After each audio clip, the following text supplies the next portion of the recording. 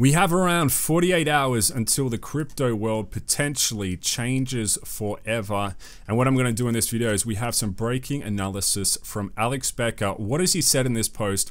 Why does the crypto world potentially change forever very, very soon? Plus some other critical news you guys do need to know in the crypto market about the Bitcoin ETFs that are about to potentially hit, plus some other breaking stuff, plus the crypto prices, plus some Memecoin gems at the end of the video. So if you guys enjoy the updates, smash the thumbs up button. Let's get straight into the video. So guys, it is getting down now to crunch time. Today is Monday, the 8th of January. So Wednesday is basically the day a lot of people in the world are expecting the crypto market to change forever with the Bitcoin ETFs. And to understand why exactly this is going to change, we're going to read from Alex Becker. And it's actually something I told you guys weeks earlier on the channel, but he's just put up a recent tweet. Let's listen in to exactly what Alex Becker has said right here. So he says, the reason the ETF is not a sell the news event is simple: self-custody. Say you're a retiree, pension fund, financial manager. Most people, including me, don't feel comfortable self-custodying millions or tens of millions of dollars basically worth of crypto. There's no way they are just going to leave their money on, say, Coinbase either. So really, what is the option for a normie manager managing multiple clients or an individual to add large amounts of Bitcoins to their portfolio? The answer is they don't. This is what the ETF is for. It allows the biggest money holders in the world to actively invest in a way that is comfortable and easy for them. Again, no 65-year-old with a $10 million portfolio is gonna self-custody $500,000 in Bitcoin. Their manager is not gonna self-custody it either, especially not across 20 to 100 clients each. With an ETF, they will, making Bitcoin a routine asset in the most funds / portfolios. AKA, this isn't a sell the news, it's beginning of steady flow into the asset from the largest holders of wealth in the world. So guys, Alex Becker has also said when Bitcoin crosses 50, 60, 70K, game crypto will go effing nuclear. Finished right there. And he's actually reiterated exactly what I've been telling you guys on the channel right here. But I just also want to add my own analysis into this. So I think there's going to be two things that are going to rock the crypto market. First thing, you want to get that official announcement from the SEC. I think that will actually impact the crypto market right here. So at the moment we're trading around $43,000, $44,000, and this is the first thing we have to kind of watch out for, because there is a lot of speculation which way the Bitcoin price goes. Once we do get that announcement out, will it go up, will it go down? Lots of different predictions. So everyone's pretty much in the dark, I would say, right now. But the second thing, what Alex Becker is talking about right here, is literally what I've been telling you guys on this channel for multiple weeks, if not months, and it's going to change the steady inflow of capital into the crypto market. So he's 100% right in these regards. So not everyone wants to have like a cold storage device in their house with like hundreds of thousands of dollars or millions of dollars worth of Bitcoin. It's just too risky. It's almost like having, lots of gold in your property. People can get robbed and things like that. So, one of the safer options for these big money investors, and we're talking about people who have, billions, trillions of dollars potentially, they're going to go in the form of an ETF asset, okay? So it gives them a lot of exposure and it's a lot safer for them. They don't have to self-custody their own cryptocurrency.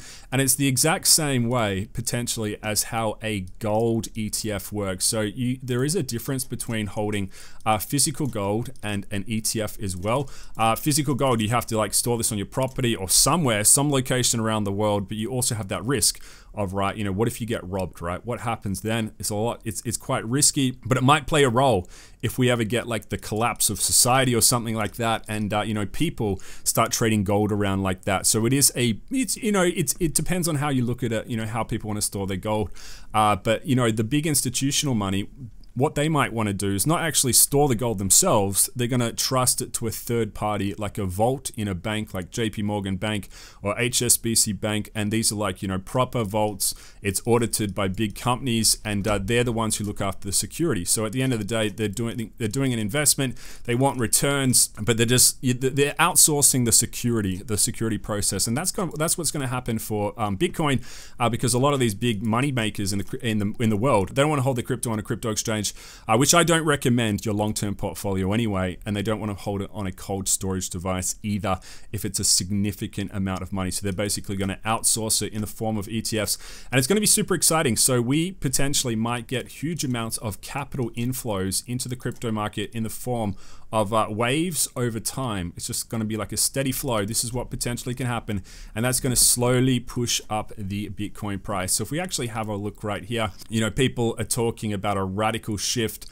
with Bitcoin. They're comparing it to the Bitcoin ETFs. And people are saying this is going to add, you know, potentially, you know, $30 billion plus for a Bitcoin ETF, or, you know, potentially the crypto market could go to trillions, over multiple trillions. You're talking about like 30 trillion over the long term, 2030 right there. So there are some really big predictions about what's going to happen. But I do agree with what Alex Becker is saying right here, that will fundamentally shift the way cryptocurrency will work in the future. And it's going to be potentially 48 hours before we have a big decision. So guys, subscribe, hit the notification bell if you want to stay tuned for that. We'll be talking about that more in the future. Also, important news, Certic, one of the world's biggest crypto auditing companies, it's actually being hacked apparently. So the scammer posted a malicious message urging readers to revoke approvals using a fake revoke.cash.app. And so Certic, you know, and this is generally, you know, the crypto company a lot of projects go to show that it's legit, it's secure. They've analyzed the code, they've analyzed the holders, and they themselves actually potentially got hacked right here. Very unfortunate. So it's a phishing hack, and always just be very careful. This is prevalent in crypto, so it's going to be prevalent in these YouTube comment sections.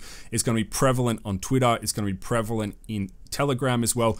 And if you ever get any DMs from someone pretending to be me on Twitter, Telegram, Discord, whatever it is, block them, because they are most likely scammers in the crypto space. So I'm not going to DM you, and I'm not going to ask you to participate in an airdrop. I'm not going to ask you to click any funny links or suspicious things, send me crypto or anything like that. So just stay safe in the crypto space. And I have seen this posted over to Reddit, and there has been some big development for Monero. So Monero has been delisted by a lot of centralized exchange listings, and now they have atomic swap implementations for Monero, which I do think is good.